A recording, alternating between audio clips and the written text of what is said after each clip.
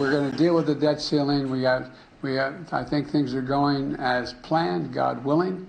I'll be landing in Colorado tonight in preparation for my commencement speech at the Air Force Academy tomorrow. And God willing, by the time I land, the Congress will have acted, the House will have acted, and we'll be one step closer. All right, welcome back. That was President Biden just a little while ago, speaking from the White House earlier today as the House prepares to vote just hours from now, probably about 3 hours from now, on the deal that the president made with the House Speaker, Kevin McCarthy.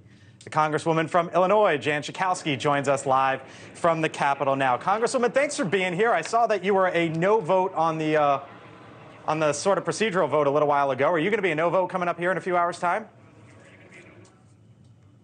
Well, thanks for having me, Blake.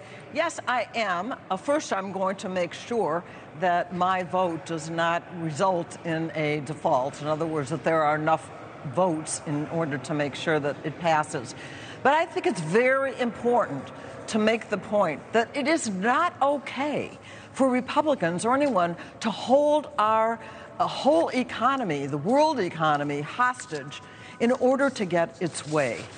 I have a number of things that I don't like about it as well, having to do with the SNAP program, having to do with the Internal Revenue Service and the amount of money that has been cut. There are a number of things that I don't like about it.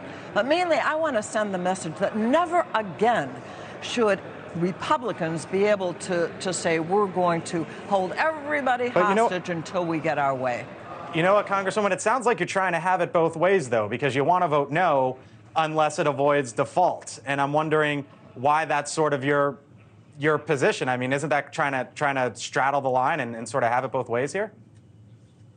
So, 29 of the Republicans have already voted no on the rule.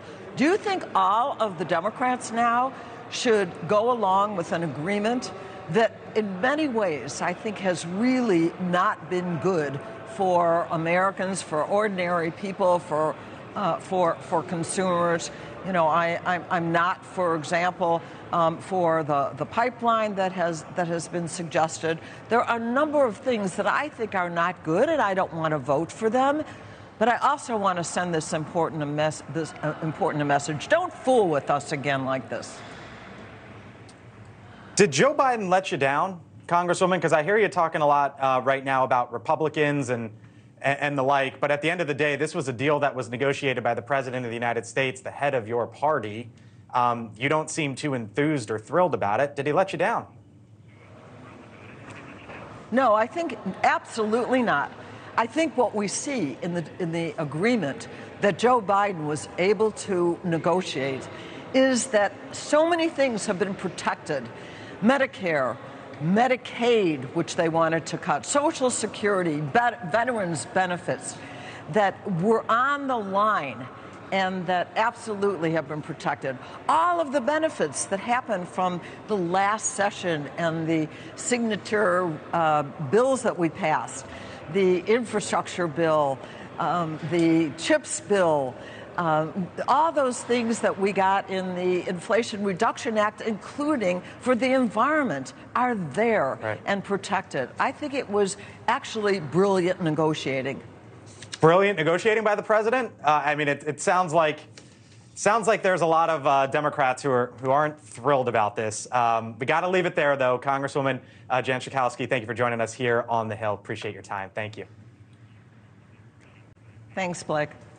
Thanks for watching. Go to newsnationnow.com to find NewsNation on your television provider. And don't forget to subscribe. Click the red button to get more of NewsNation's fact-driven, unbiased coverage.